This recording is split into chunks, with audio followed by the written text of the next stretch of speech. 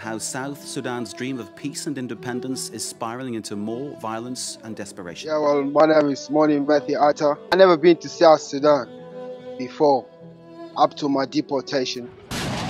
South Sudan civil war. Ethnic-based violence. 400,000 died. 4 million were displaced. I have my mom's brother, but he's deceased now, so it's a day by day here, you know what I mean? No one is here to save you, you know what I mean? You gotta get up and be your own hero, bro. Work hard. If you don't work, you don't eat, you know what I mean? Bro, I like catch malaria, I almost died, you know what I mean? Especially malaria kills over here, bro. I don't want my daughters to travel over here. That's one thing I don't ever want.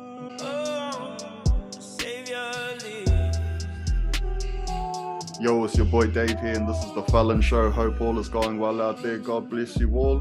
How about you introduce yourself, my brother, and where you're from? Yeah, well, my name is Mony Mathew Ater. I'm from South Sudan by background. And I was once living in Australia. Dave here is one of my classmates, you know. I know. Yeah, that's right. I've been in Australia since I arrived there. So how long you been in Australia? Like, how long you been over there for? So my arrival in Australia, it was November 11, 2004. And I was in prison,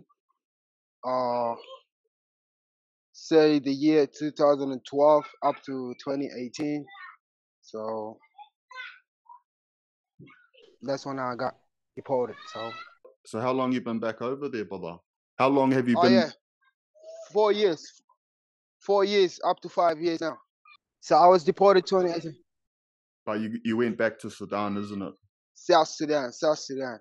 Because you know how it is, they got their independence from the north, you know? Yeah. Oh yeah, 2011. sorry, bro. Yeah, sorry about that, bro. Yeah, South Sudan. Yeah. So this is my close brother here. This is my close brother and friend, my old waxer. This is the brother Mony here. Pity. Yeah, this The boy is Pity. yeah, man. Yeah, so yeah, the brother Yeah, 50 here. Man, it's good to see this guy here, man. He's a dear friend. Man, my heart breaks for this guy, man, you know, and seeing all the other brothers, all my other South Sudanese brothers, you know, from Melbourne. You know, it's tough seeing my brothers over there, but so this fella here is a 501 as well. And this man right here is a bloke that I got a lot of respect for. And not just me, a lot of brothers got respect for this guy here. Like I said, so this dude is also a fellow 501, but this guy got deported back to South Sudan. So, I mean, for people that don't know about what it's like over there, I mean, it's pretty rough over there, you know. I mean, you got to watch out for a lot of stuff over there, you know. You got to watch out for catching diseases. I mean, you got to watch out for everything over there. I mean, money is scarce over there. So I mean, bro, it's an absolute pleasure to have you on the show, bro. It's a pleasure, Dave. It's a pleasure. So you're from South Sudan originally. Obviously, you and your family escaped at some point and went to Australia for a much better life than what's over there. I mean, bro, to start off with, how are the conditions in South Sudan at the moment? Well, to begin with, I never been to South Sudan before, up to my deportation, you know, because I was born in the north, you know. Yeah, so that was my first time being in South Sudan. So you got deported back to a country Due to you didn't even know. deportation. Yeah, I never set foot on before. You know what I mean? So how was it? How was it for you coming back there? I mean, you know what we gotta do. Like, I'm a man. You know what I mean? I just gotta cop. You know what I mean? Whatever condition they're throwing at me, I'm sure I'm gonna make the best of it. You know what I'm saying? You just gotta continue living life, bro. I mean, I know you're a soldier, brother. You know what I mean, and you know you gotta make the best of what you got. But I mean, bro, I'll be honest. Even me getting deported back to New Zealand, man, I was doing it pretty rough just coming back here, cuz you know what I mean. So I can only imagine, bro. What it was. Bro, New Zealand, it's like heaven to me at this very hour. You know what I'm saying? Yeah, nah, bro. So how? But So yeah, the conditions are not that good. You know what I mean? Environmentally, bro, it's not good. Yes, you know what I mean. But what can we do? It's a country. like what? So How was it for you coming back there, man? Like just like coming back from Australia. You know what I mean? I mean, all you knew was Australia, really. So how is it, man, coming back there for you coming back from Australia? well, to begin with, I was angry. You know what I mean? So straight up from prison to detention, a couple of days in detention, and then straight back to Sudan. So I was just angry. So I didn't have much to think about. So But did you have family over there, or? yeah, well, I thought I had family, but I don't. You know what I mean? So what? Yeah, I So had my uncle, my mom's brother. I had my mom's brother. He, but he's deceased now. So I saw rest in peace. That's the only person that I love the most. You know what I mean? In this whole wide world. And I had my mother, my sister. But my sister, she's married at the moment, and mom is in Uganda. You know what I'm saying? The old lady, she's in Uganda with her. Yeah, so what like what's the go when you come off the plane and that, cuz? bro. So when I came off the plane, so the AFP or what do you, uh, Australian Border Force, ABF, and the intelligence services, because I was escorted. You know what I mean? It's about 4 guys, I think. They're all wearing like normal uniforms. Yeah, they're from Australian intelligence, I think, from all I know. Yeah, so when I got there, pretty much just reached South Sudan, and they're like, "Yep, the stop is here." I'm like, "Oh, okay, I know." Just got off the plane, took my belongings, went down the hall, and I found one of my cousins. You know what I mean? So, and they also got me in a hotel. To begin with, they got me in a hotel for like 7 days. 7 days in hotel just to get you a little bit, you know what I mean, like comfortable. Yep. Yeah, but yeah, no fun though. In terms of fun, none. Got nothing. So basically, you're here now in your country.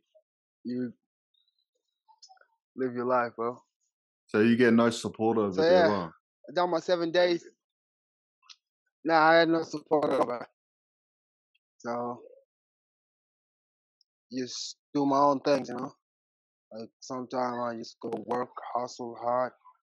It's a day by day here, you know what I mean? You gotta like work hard in order to survive, you know what I'm saying? Because if you don't, no one else is gonna fuck. No one is here to save you, you know what I mean? You gotta get up and be your own hero, bro. Yeah, that's the fact of the matter is, bro. 50. Brother So Mony, man, I got so much respect for you, man. I mean, bro, just hearing that just makes me so grateful I came back to New Zealand, cuz, you know what I mean? Like, so how was it after that 7 days, yeah, yeah. bro? Well, after that 7 days, I had to take off to go and visit mom my old lady in Uganda. You know what I mean? So Uganda was a little bit alright. Conditions are all like developed country. You know what I'm saying? Unlike South Sudan, it's just recently got its independence. Still like crawling. Yeah. So I went there, spent a little bit of time with the old lady. Then made my way back to South Sudan.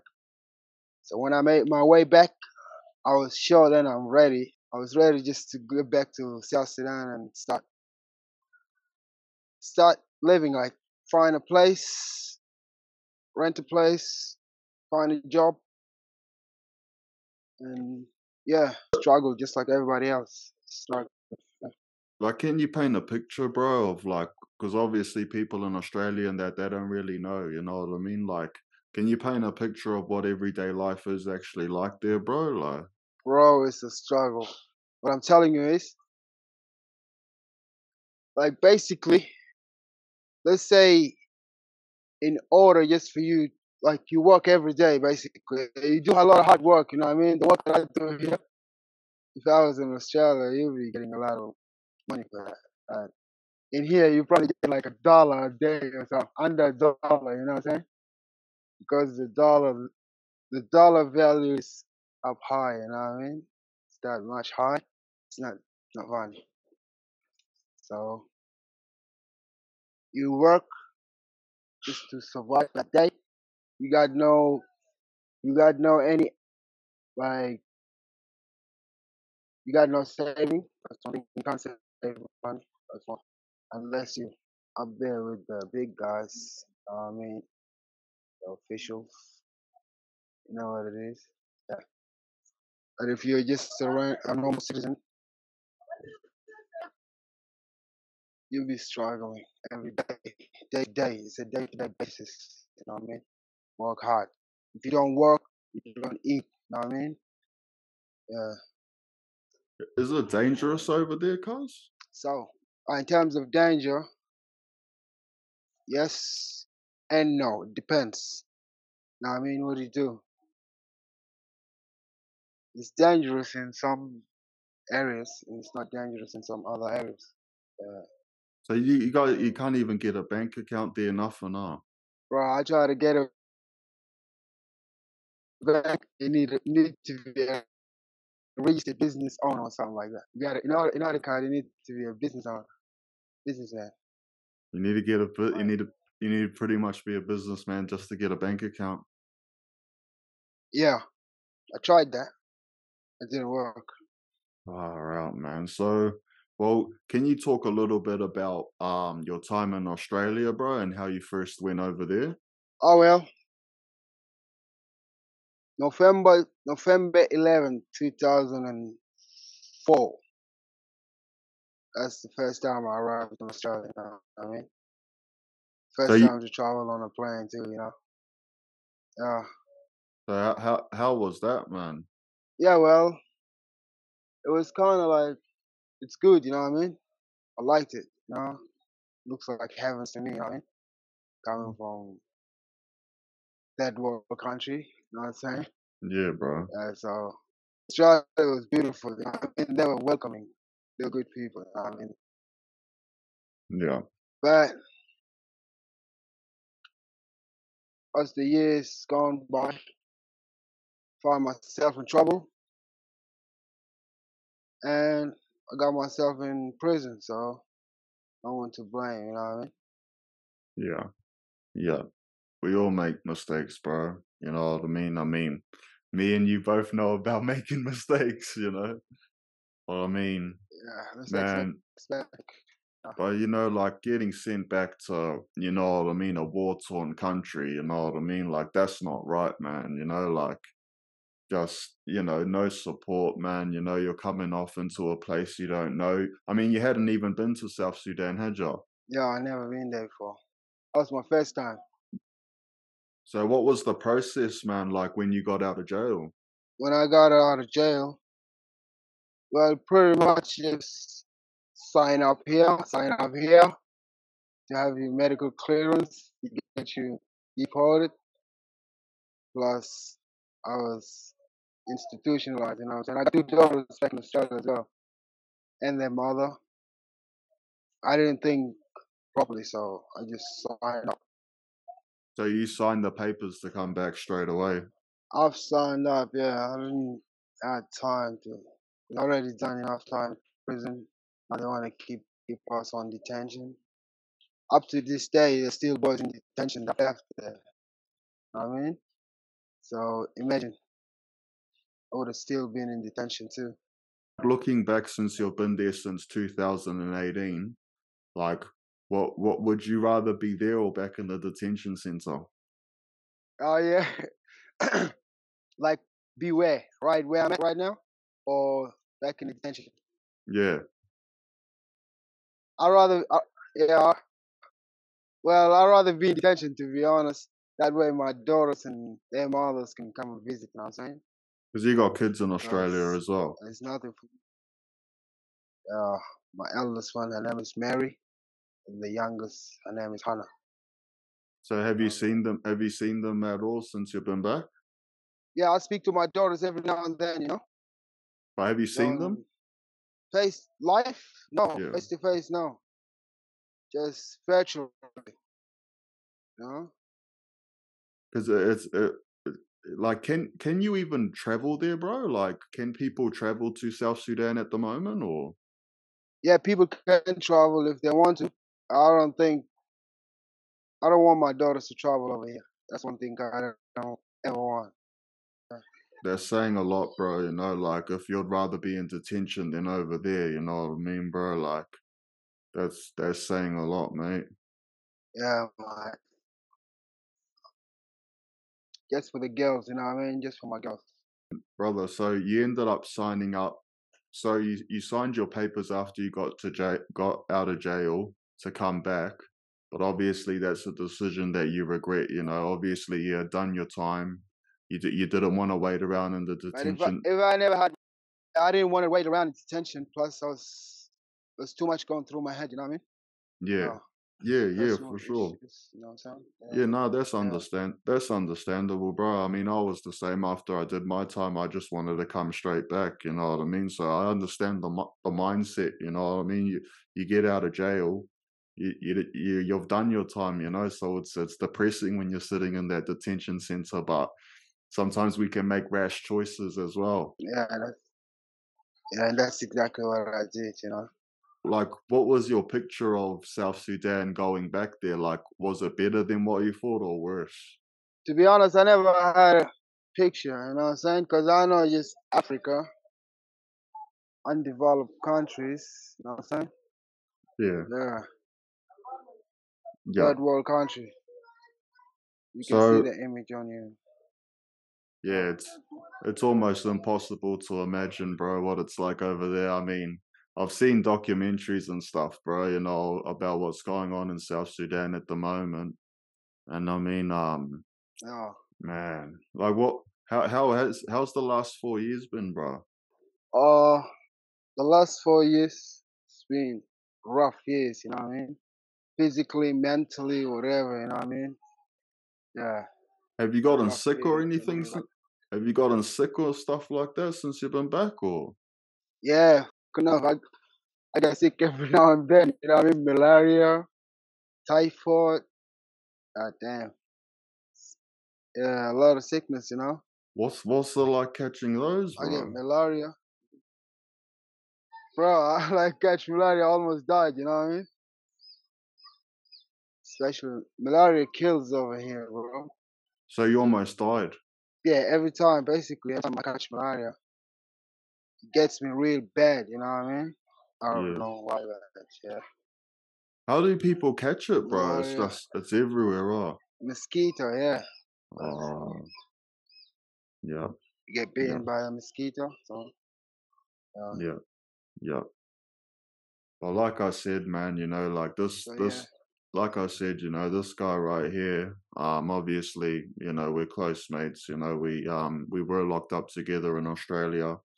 Um, but I mean, people change, you know what I mean? Like, I'm living proof of that. The brothers living proof of that, you know, like people change after a while, you know, and, just seeing the brother here just going through what he's going through is heartbreaking stuff. Like, you know, to anyone watching, you know, that do know any sort of organizations that deal with people from South Sudan or anything like that, I'll definitely be leaving links in the description where you can message the brother here. Because, you know, it's rough conditions over there, man.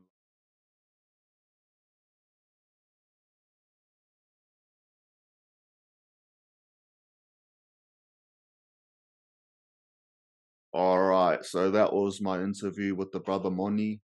Um, like I said, you know that he's a very close friend of mine, and it was good to have him on the show. Obviously, because of the location that he's in the moment, the connection's not the best, the audio's not the best, so we got to do what we can do.